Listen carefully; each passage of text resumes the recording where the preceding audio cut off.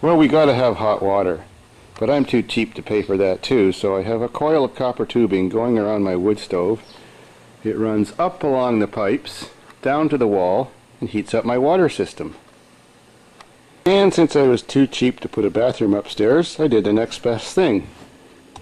I went to Canadian Tire and bought myself a funnel. I made a plate, attached it to the wall, put a hose on the end, and now I have a urinal. A piss with a view. How much better does it get than that? And since I was too cheap to put windows in my concrete building, I did the next best thing. I garbage picked some old TV sets, changed them into monitors, and used some old garbage picked video camera equipment and made a video security system.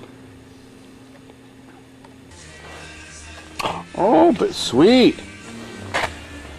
Redneck cat food. That's another thing I do. I'm always catching these critters in my building. My kitties love them. This has got to save me at least 25 cents on cat food and make the happiest cat in the world. What a life. You're coming home with me. As you can see, I caught another one. I love it. So will he. So we're now arriving at the beach.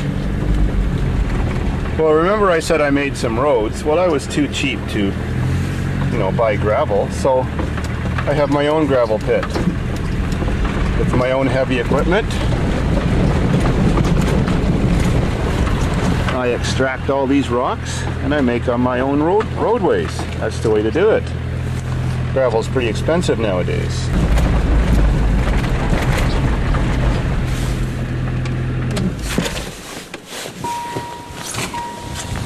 So where there was water never before, I bulldozed out an area. I did truck in some sand, but I do get some free sand like that pile there.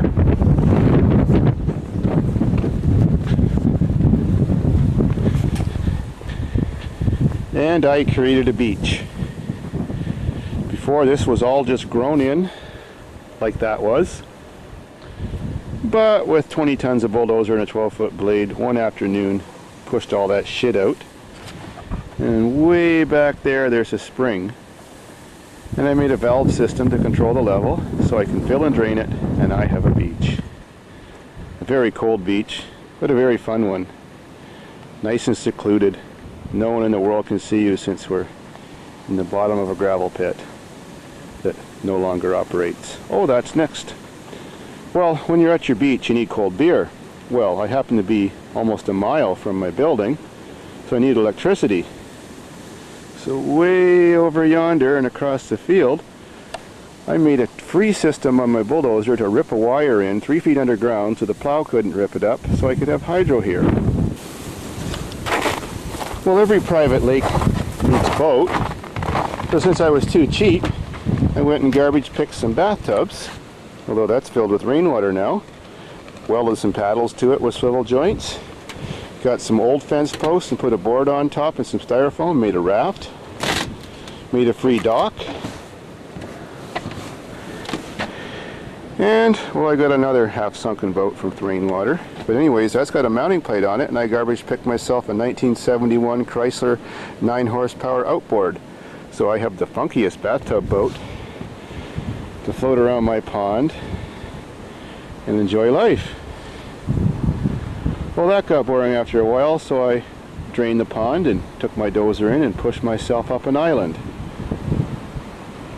And then remaining materials from my burnt down building that didn't get completely burnt, I had some leftover lumber. Then one of my customers, who's a landlord, his tenants moved out and he found a marijuana grow room built in the basement, all made from pressure treated wood. I had 2 trailer loads of free pressure treated wood, plywood, boards, timbers, and I made this beautiful platform with electricity on the island for free. Then life wasn't exciting enough already. Pab hit my power box with a car. Cost him $5,000 to fix it, and he ripped it right out of the ground and broke the concrete base that was buried under the ground that a big transformer sits on. That weighed 3,500 pounds, but I thought, well, what a good anchor. I'll put it on top of a hill, find my beach, attach a free piece of garbage pit cable wire, bicycle fork and wheel, and a retractor rope, and I made myself a free redneck cable ride. So much fun. You drop 15 feet and you land in 12 feet of water. We love it. Well, one of my customers heard about my beach and my empty island, and he had gone to an auction and bought himself part of a commercial water slide for $500. He said it was the original cost of $5,000 what the company paid for it. So he didn't know what to do with it. It was too big to fit in his backyard. As soon as he put it up, all the neighbors complained. Worked out great for me. Well, and then I had a leftover piece of roofing material, which is that straight piece of green metal, when I built my building. It was too short, so I curved it, added a floating free barrel on the end, so it can go up and down as I change the water level, with a hinge on that end, so I can have a fast water slide and a slow water slide.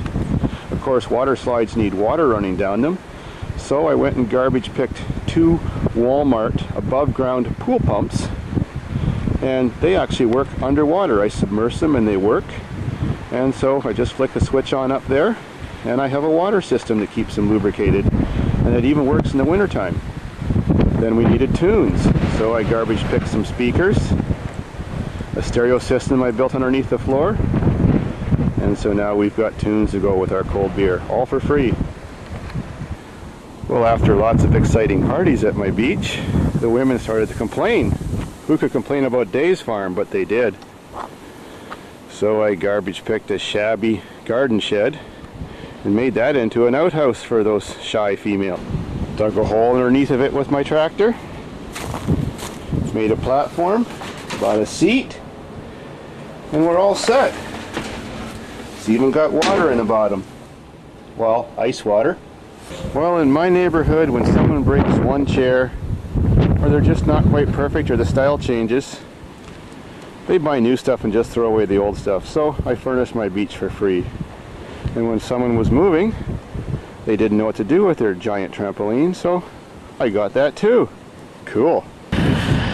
Well, in the wintertime, it's a long way to plow the snow. And I'm too cheap to hire a guy with a snowplow or buy a snowplow, or even own a truck that burns so much gas to put a snowplow on. So my dozer comes in handy for that. It snows a lot out here and nothing can stop it. It works wonderful. And by the way, that's my new power box, since Pab killed the old one, and there's the new foundation it sits on. And the old foundation is way over yonder there as my cable ride. And to drive all these crazy free cars we got at Davidsfarm, I garbage picked myself some free tires. They don't have very good tread, but they hold air. So I bought myself a cheap tire machine from an auction sale, so that we could have an infrastructure to keep our tires going, because we blow a lot of tires. And there's the machine to keep the vehicles rolling.